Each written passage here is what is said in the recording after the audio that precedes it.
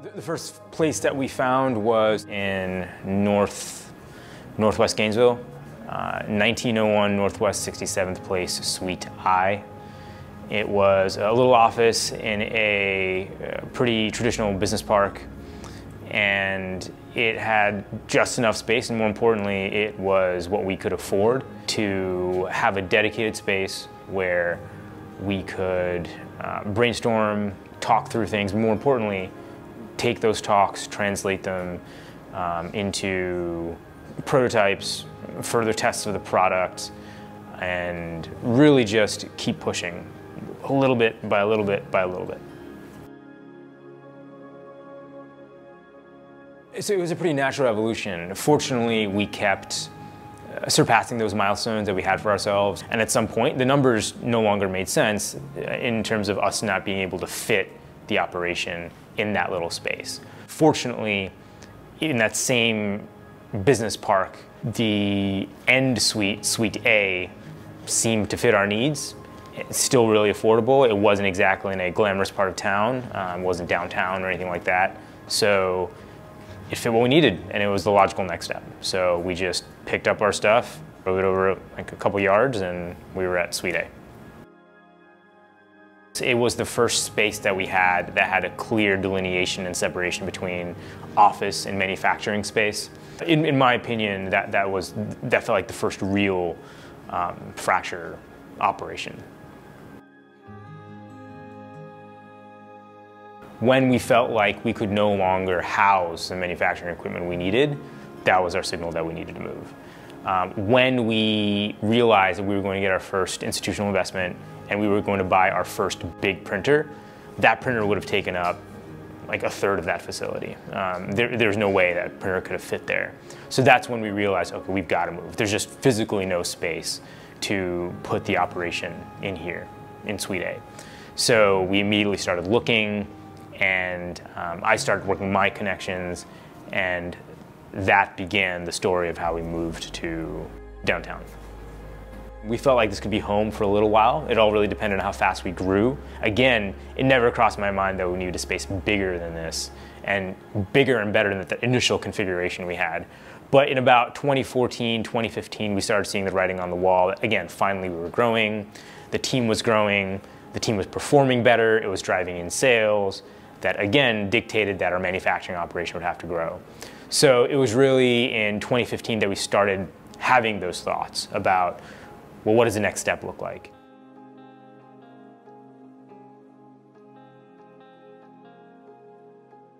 A couple years later, actually, in 2017, was when we had continued to grow.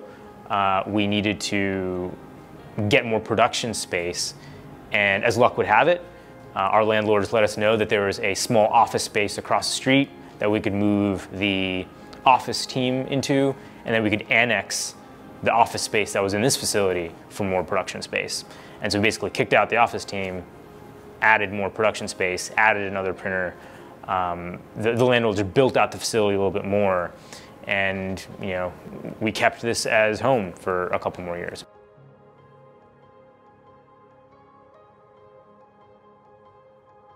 And so before I knew it, 7 years had passed. We had been in this place for almost a decade, and we needed to grow again. But I think we had the luxury of being a little bit more thoughtful about how we wanted to grow and where we wanted to grow, and just how big of a step we wanted to take up.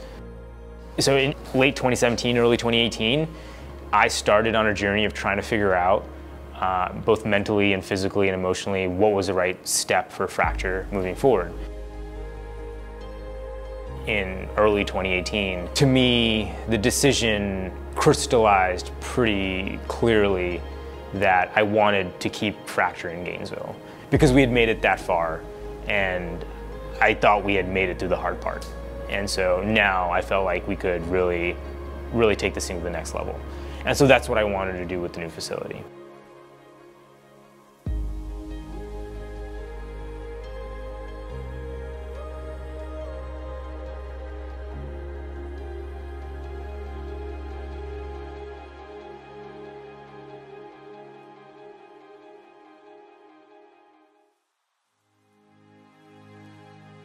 We're significantly upgrading every part of Fracture's physical operation.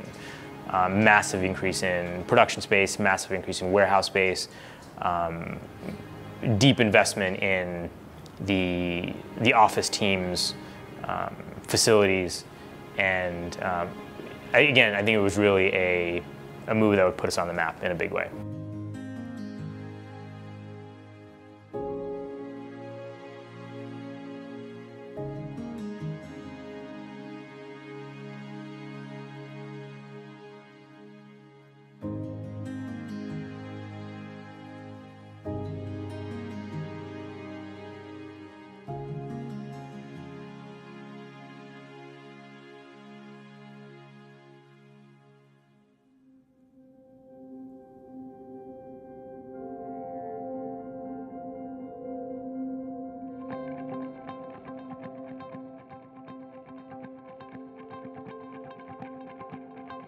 At a recent all-hands meeting at Fracture, I shared my view that even though we technically only broke ground on this facility about a year ago, which is mind-blowing in its own right, great job, Mitch, this project and getting to this point, in my view, is honestly a decade's worth of work. And it has been a decade of blood, sweat, and tears, a decade of struggle, of doubts and frustrations and insecurities about what we're doing, if we had what it took, what the next day would bring, how we're going to achieve growth. This isn't easy. And yet, here we are, a decade full of growth and progress as well. This is really a celebration in part of their efforts, and I could not be prouder of everything they've accomplished. So to everyone who's here from Fracture, this one's for you guys. Thank you with everything I have.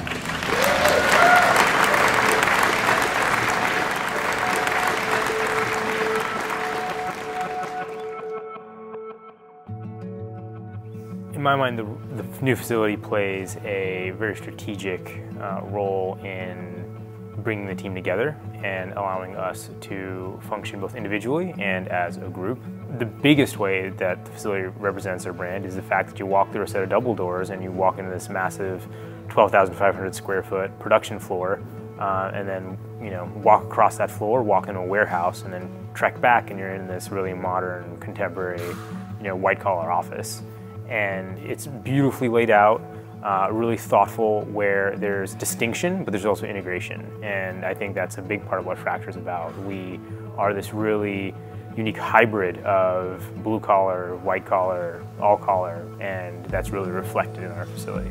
The facility itself really represents the overall thoughtfulness that we try to put into everything we do. Having a facility that's entirely self-sustaining, a green facility, and understanding how that ties into our overall vision for what we want Fracture to be and our company values. It's the start of what we want to continue to project as a company. We focus tremendously on the value of treading lightly on the planet from the very get-go with the facility. So from the most basic of things like our energy source, right? We're completely solar powered, which is huge for us. Secondly, the amount of natural sunlight that we try to bring into the facility limits even the amount of electricity we use regardless, which is also really important. Things like the construction of the facility, the installation, limiting the amount of AC we use, all of those things were really thoughtfully integrated into the day-to-day usage of the facility.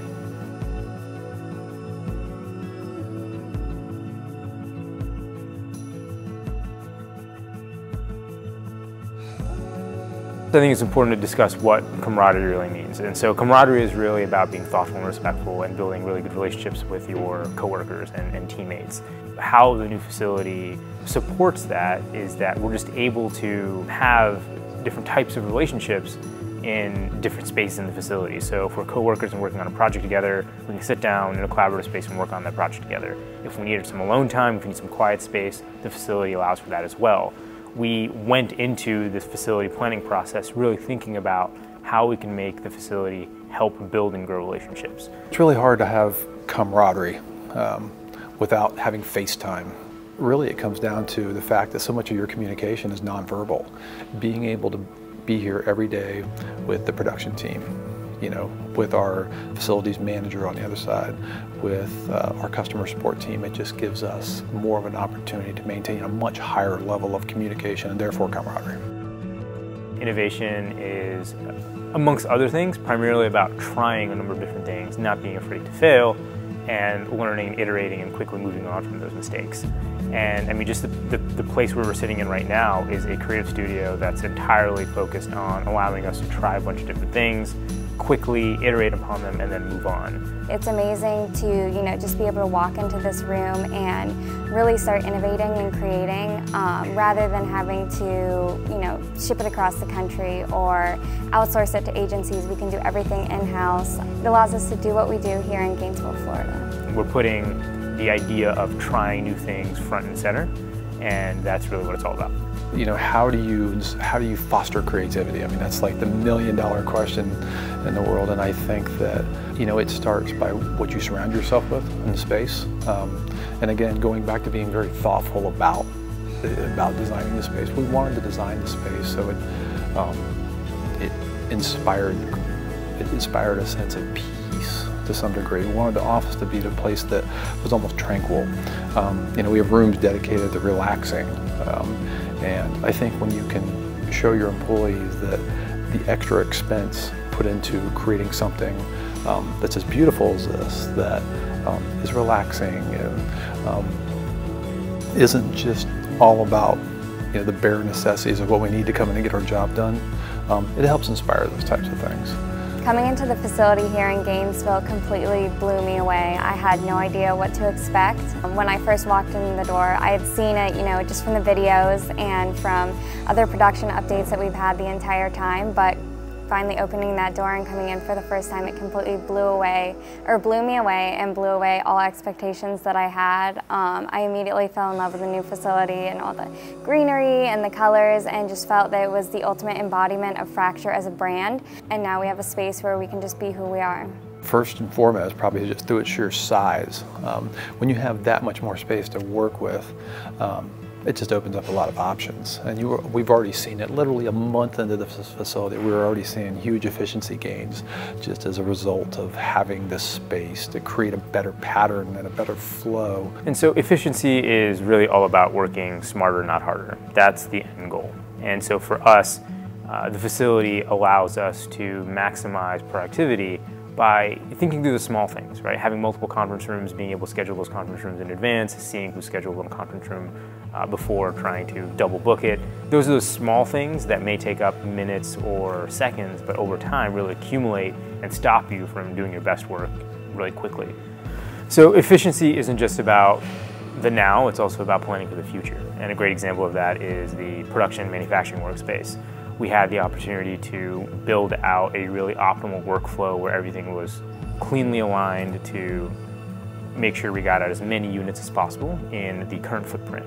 But we know that we're going to have to grow in the future, and we have the ability to add in some space so that when we need to grow, we can just immediately start adding on equipment, labor, materials, etc., instead of having to worry about where the space is going to come from.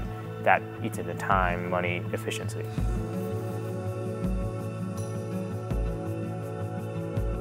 I think the most important thing for us to recognize is that it is not over. This is not it. This is just the beginning. We are not done, not even close. In my eyes, we're just getting started. And my hope is that this facility will be our platform and our launch pad on which we'll truly become a world-class company.